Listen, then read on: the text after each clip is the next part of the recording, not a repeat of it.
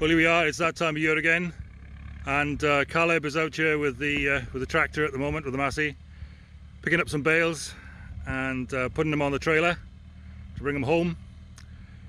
Every year, you know, well, the weather's good, well, the time's right, you've got to get the supplies in of food and fodder for the animals, for the cattle and for the sheep for the winter. And here's Caleb working his turn. He's going to put a bale now on top of that trailer. Preparation. Planning and preparation prevents pretty poor performance. And that's what he's up to here today. While there's the opportunity, while the time is right, he's here picking them up, stacking them on, ready to take them home. Working his way through the box, steady, steady. And there we go. There's a couple of days more feed there for something or other. Probably sheep, a couple of days. And preparation is being made while there's time to be ready for what we know is coming. Well, we had here last night what might turn out to be the first storm of the winter. Gorffennaf is the Welsh word for July, and we're now in August. Gorffennaf means summer is over.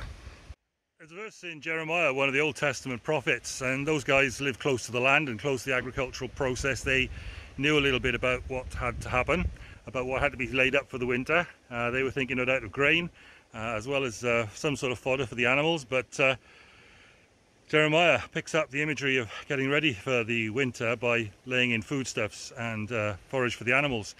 And there's a verse there that says this: "The harvest is past, the summer is ended, and we are not saved." Imagine the depth of that crisis in those times, that there wasn't enough laid by for the winter that was coming, and they knew. They could see what was coming. They had every reason to anticipate fairly accurately what was coming. Climate was pretty stable, perhaps a bit more stable than ours in the ancient Near East. Harvest is past, summer is ended, we are not saved. Now, let's be absolutely clear about this. As the last remnants of this perhaps first storm of the winter died down here, and you can perhaps hear the wind and the trees moving still, the man who doesn't prepare for that which is being indicated to him as what's coming down the pipe at him, that man is not wise, that man's a fool. Jesus says similar things to this. He says, look, store up for yourselves treasure in heaven. When you make preparation for your future, don't lay aside, things made of steel which rusts, or things made of cloth that corrupt, the things that people go after with their little bit of surplus money perhaps. But lay up for yourselves treasure in heaven, where thieves don't break in and steal, where rust doesn't corrupt and moths don't eat what you've laid aside, where you can enjoy the benefits of what you've invested. Life is terminal. It will have an ending. We know that. We have every reason to anticipate that. We have every reason to anticipate there won't be a great deal that we can take with us of the things that rust can eat away at, that moths can devour, that thieves can come and steal from us. There won't be those things. We'll be gone. But where will we be gone? Jesus says, store up your treasure in heaven. Invest your life now. You're short, very short, clearly going to end sort of life, clearly temporary.